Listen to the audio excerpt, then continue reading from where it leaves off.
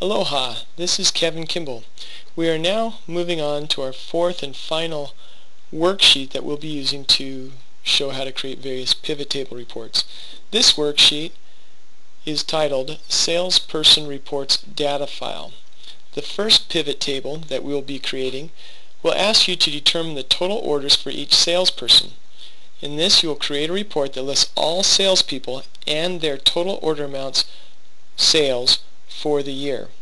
So let's switch over to that, and as you can see here, you've got to change the tab from the Customer Reports Data worksheet to now the Salesperson Reports Data worksheet, but the process will still be the same. Insert, pivot table, accept the range, which is 800 rows long, and now we are going to drag and drop Salesperson.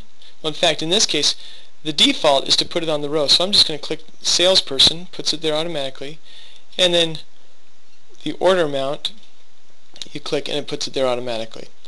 And then, as mentioned before, you can simply go here and choose to single comma the thousands marker, and that's pretty much it. If you wanted to go over to design and choose one of these designs, let's choose one of those, it can make it look a little bit nicer if that's helpful to you. As you can tell, it lost the settings there, so if I wanted to use these value field settings, I could choose number format here and choose number and thousands separator. So now when I choose different designs, I shouldn't lose that setting. I would have expected that the width would have changed in this case, but you can just double click and it'll change the width for you. So hopefully you got that to work, and we're done with this one. So aloha. Well, I better give you a name for this worksheet to make sure we've saved it.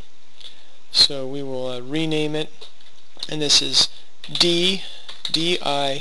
This is total sales by salesperson. Okay, and now we're done. Aloha.